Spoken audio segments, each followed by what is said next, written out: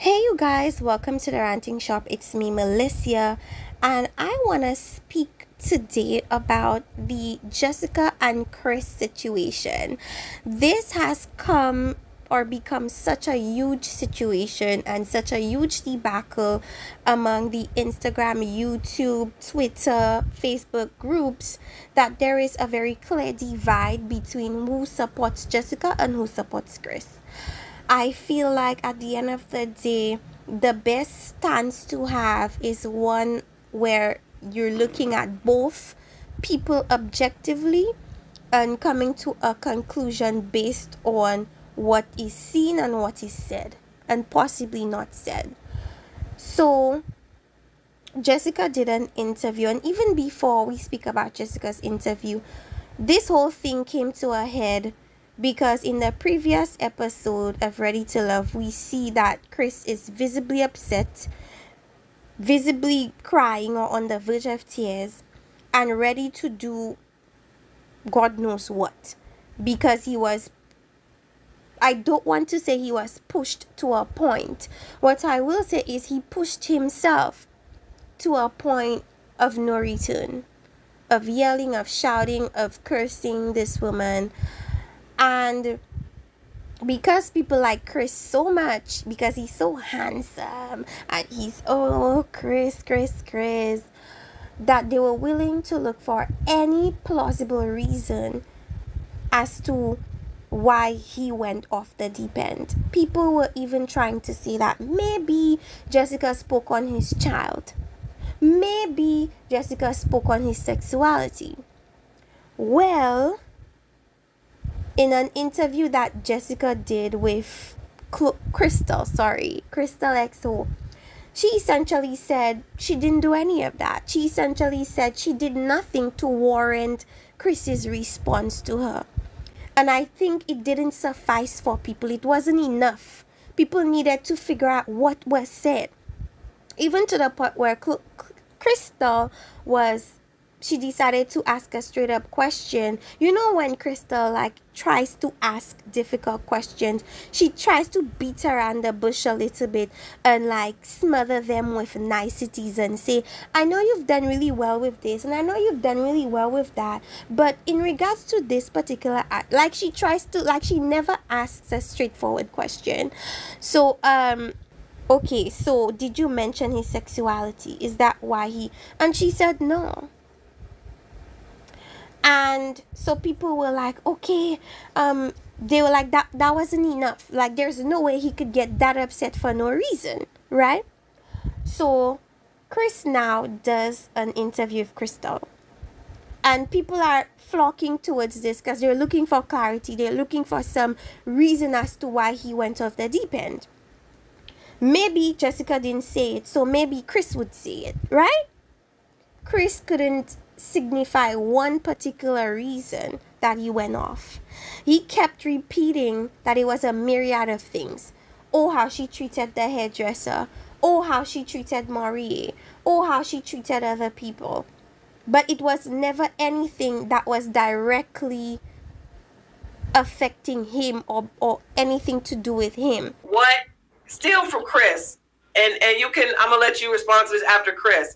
Okay. I want to know from Chris, what did Jessica say at the elimination that caused you to be that angry and to say F her? That's what we want to know. It's a plethora of things that But Jessica, what are those things that she said? But you got to understand, same way when she was talking to you, there was a lot of stuff happened. That day was long.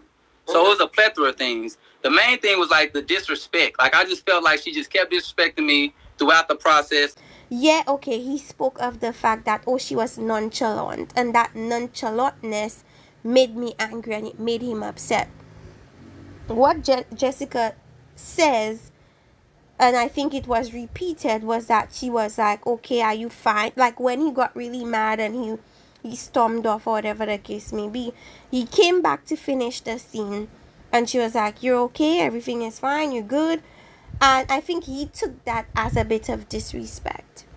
At that point, he's lost control essentially, and it's put Jessica in a position that is somewhat superior to him, because look at how she's able to control her emotions, but he wasn't able to. But yet still he's speaking of women not being able to be in high pressure or high powered leadership positions because they're emotional. And look at how emotional he got, and look at how stoic and nonchalant she was. So if anything, it was proving that it's actually Chris that's the one that's unable to handle his emotion, and it's actually Chris that's unable to possibly be in a high powered, high pressured leadership position, and it's supposed to be the woman, but it's him, the male. So I think after that happened and Jessica was probably more in a control position, it made him even more, I suppose, embarrassed. And so her now telling him, okay, you fine, it's almost like adding insult to injury. You know, it's like making him even more aware that he had just lost his cool. And Jessica, the woman who is supposed to be highly emotional, did not. So, and also it contradicted his point. So people, I still think people were not satisfied with the fact that she didn't do any one particular thing to Chris. She didn't say any one particular thing to Chris at that table to warrant his response. I think people still they were not satisfied with it. But my thing about it is, why are people still speculating on what she may have said?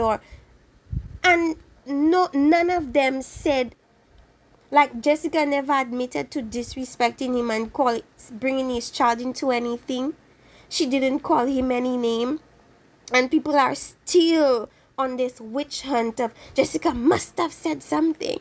Like, you guys need to chill. The point of the matter is, she was too calm and too collected, and he lost it. And I feel like he kept bringing up other people's situations to justify why she wasn't a good person or why he fell out with her. But my thing about it is, no, speak on yourself. Don't speak on the women's experiences with Jessica. If anything, the women can speak on their own situations. You speak on your situation. You speak on yourself. Don't bring other people into your stuff. You know what I'm saying? And I remember I asked Katerina, okay, so, because she was saying if that was Chris's experience with her, then that was his experience with her. Nobody's arguing this. Okay, nobody's arguing this. I'm not saying he didn't see her as combative. If that's what he interpreted her as, that is what he interpreted her as. But what I am saying is, I was trying to tell Jessica essentially, okay, was that your experience with her? And essentially, she never responded to that question. She was like, oh, that's the men's experience. No, I'm asking you if that was your experience. Because if it was the men's experience, then, and they're saying that wasn't their experience, I mean, somebody's lying. If you're speaking on the men's experience and the men, only Chris is saying she's combative, then there's some disconnect there. If you never had that experience with her, okay, then don't speak on other people's experiences. Allow other people to speak on their own experiences. You know what I'm saying? That was essentially my point. Now, there's a disconnect between the use of the word the men think and what the men actually thought. Because in the lounge, or while doing the deliberation, Maury says this. Me and the fellas met with Tommy today. Jessica, a lot of the guys feel that you are a great friend, a great businesswoman, sometimes possibly combative. Right? After the deliberation, everybody's sitting there. The men, one by one, say they didn't say it. So it's not Phil who said it. It's not Quinton who said it. It's not Maurier who said it. It's Chris it was Chris. That's what Maurier said. And then Chris kept saying during his interview, no, it was a Quinton said it was a collective decision. But my thing about it is it could very well be a collective decision, but it could be a collective decision based on what everybody said, not based on one consensus. Like, for example, you think she's smart, you think she's sexy, you think she's cool, you think she's combative. So, in the deliberation, I say the men think you're cool, sexy, smart, and combative.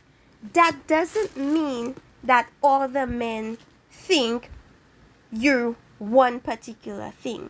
Instead, each man provided their input, and his job was to combine that, or the producer's job was to combine everybody's talking point into one cohesive point or one cohesive feedback. And that is precisely why every time a woman would come and say, okay, who thought I was this way? The men would say, not me, it wasn't me. Because it's not everybody thinking that.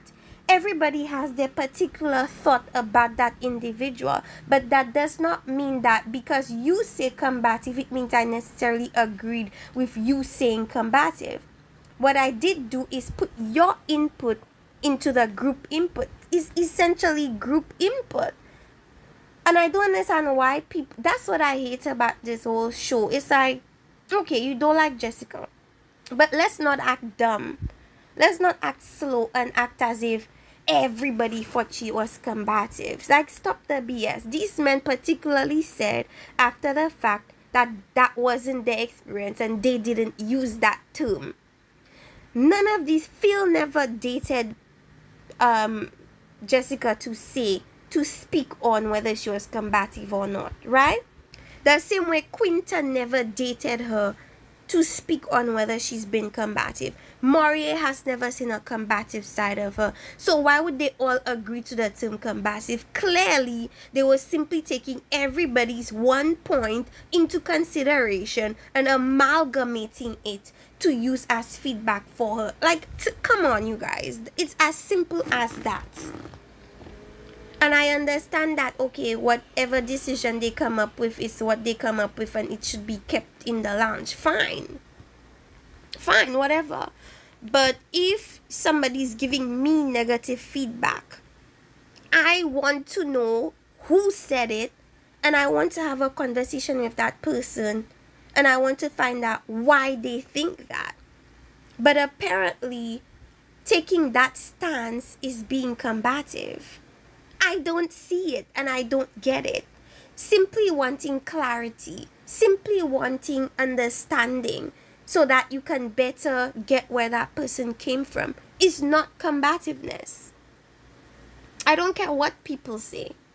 Because if somebody said something negative about me that I don't believe is true, I am gonna want to know what is it that I did that made you come to that conclusion, period.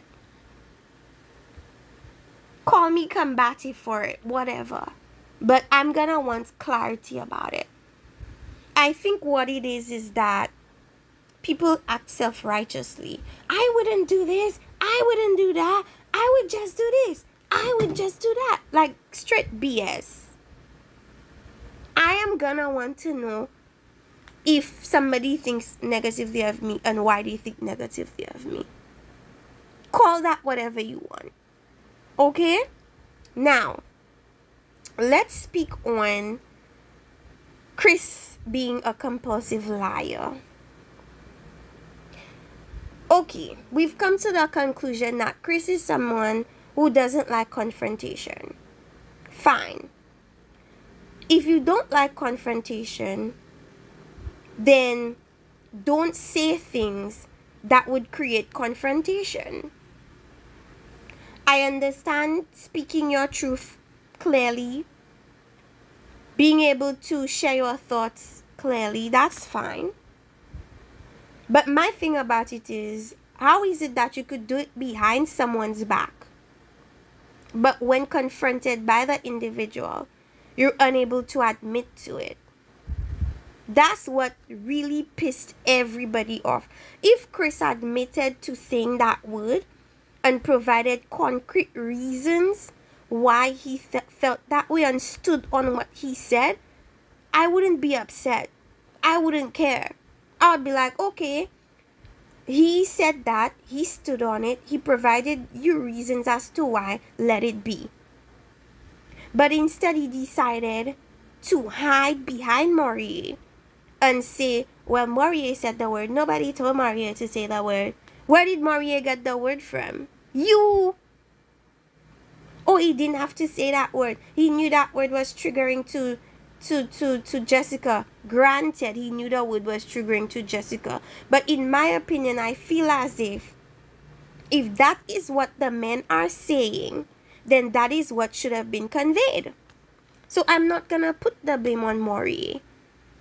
I actually feel glad and happy that he did use those terms, because that was the term that was conveyed to him to use.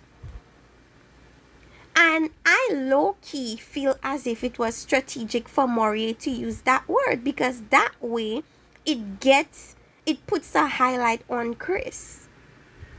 Because as far as Maurier knows, Chris was his competition as far as Jessica was concerned. So in order to bowl out his competition, why not say or use the term that both him and Jessica would know would have came from Chris? A term he knew would make Jessica upset. A term he knew would put that Chris competitor into the dust. You know, I think it was strategic of Maurier to do. I absolutely do feel that way. So Chris is a liar. He said he didn't use the term, but he did. I'm pretty sure he was the only person that used that term. Granted, he made a good point and say, oh, I could have been saying that about other people, but they made it about me saying it about her. Okay, granted. But you said it on multiple occasions. Even to the point where after the confrontation, these are probably one of the last words you said. When you finally broke, you told this woman, you are combative, making it seem as if, oh, he finally came to that conclusion. No, you've been saying that. Let's not play anymore. You've been saying it. Just own up to it. If you don't want to be confronted about talking ish, don't say ish. That's the way I see it. You know? So Maurier comes on. Maurier calls him a lying-ass boy.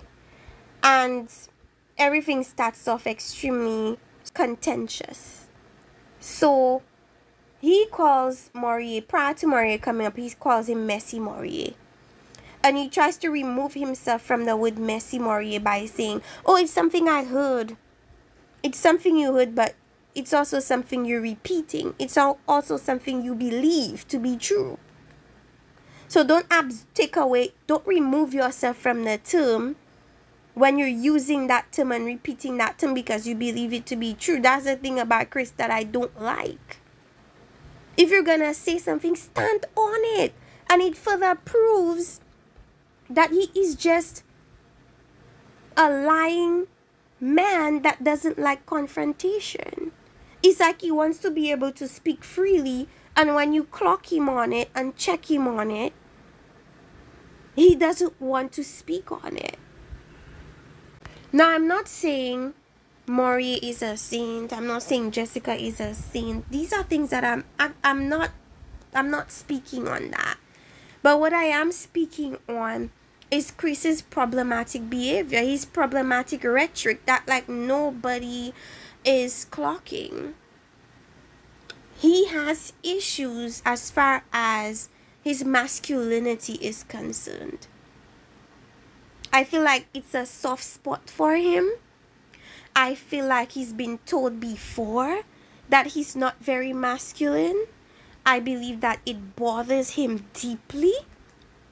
And when you question his masculinity, it upsets him to no end. And so because it is a grave insecurity of his, he doesn't want it to be challenged. Which is precisely why he wants a woman that doesn't challenge it. The issue here was simply that Jessica was gonna always challenge it. Which is why their union would have never made any sense. Which is why their union would have eventually crashed and burnt. There's no need to be going back and forth with people.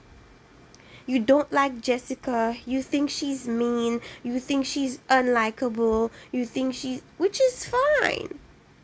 Everybody's allowed their opinions.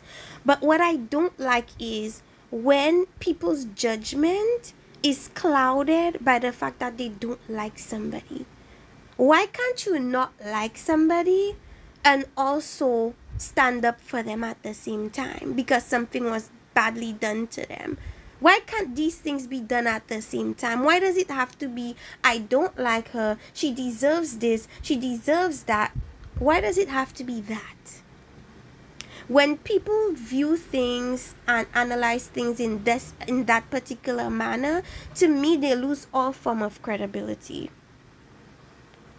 They lose all form of credibility, because at this point it's like you're just saying things and speaking from an emotional perspective. You're not speaking or thinking logically. Take yourself away from the fact that you don't like her. We're all arguing the point of him shouting at her. Was that warranted? That is what it should be on, and that is what it should stay on. I don't want to hear anything about how she treated whoever. How did she treat you? What did she do to warrant that response from you? That's what I want to know. And he didn't give a clear response, which makes me believe that it wasn't necessarily what she did to him, but simply because the way she responded or was responding to their conversation got under his skin and further proved to the world that he's not as masculine as he wants people to see him as. Him using the term, oh, I had manly conversation. It doesn't make you manly, Chris. You seem more feminine to me than anything else, which is fine, which is completely fine. I think what really pissed him off is the fact that she ended up seeming more masculine than him. He's on this, oh, I'm masculine thing, and she didn't do much and seemed more masculine than he did, which is fine. All men aren't ultra masculine. You don't present as ultra masculine. You would never present as ultra masculine. Jessica is more masculine than you are, and that's fine. That's precisely why y'all don't align. It's okay. But don't throw rocks and hide your hands. Yeah, I disagree with, oh, she lining the men up and like, who said it? Who said it? Who said it? Especially when she knew it came from Chris. But my thing about it is just own up to it. If you said it, stand on it. That's it. And married for 10 years, she made a really good point. I don't agree with everything she says, but she makes great points. When she said that whole unreleased footage that was released on YouTube of Lee talking to Chris about the whole situation. Essentially, Lee was telling him, stand on your ish. You standing on your ish will make you more attractive to me. And the fact that you refuse to do it makes you unattractive to me. It's not necessarily that Lee was standing up for Jessica. It's more so Lee was saying to him, stand on your ish. That's what I see as masculine. You being unable to do that makes me not see you as this masculine leader and protector that I want. Thus far, we're not connecting. And yeah, they look good together, but we all saw that they never connected. There was nothing ever that, I don't think Jessica ever looked, sorry, I don't think Lee ever looked at him and thought, ooh, he's the epitome of masculinity. I think that's where the turn-off happened. Because a man would stand on his word. A man would be assertive and say how he felt and stand on it. Chris's inability to do so ruled out any form of romantic anything that Lee would ever have with Chris. And that's that. So anyways, that's my stance on everything that happened on these YouTube streets. Jessica explains, Chris explains, and then we're able to try to fit and put things in all forms of ways. And then people trying to out Jessica about, oh, tell her about that time you tried to get me to get Phil off. So I don't see that, calling me bad or whatever, I don't see that as anything. We all know this is a game and people play it. You saying Jessica told you to do A, B, C, and D, so, and then, so what? Whatever. Okay? It's a game. If they don't want people to be strategizing and getting people out, they should remove the game element to the show. Period. Remove the game element and make finding love the focus.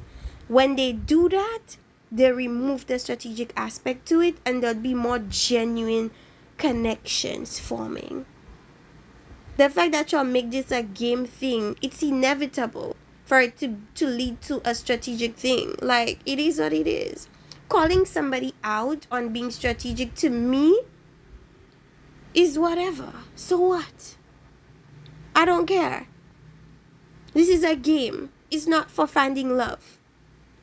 Out of almost 10 seasons, there's been 3 successful connections. So this is not a love finding show.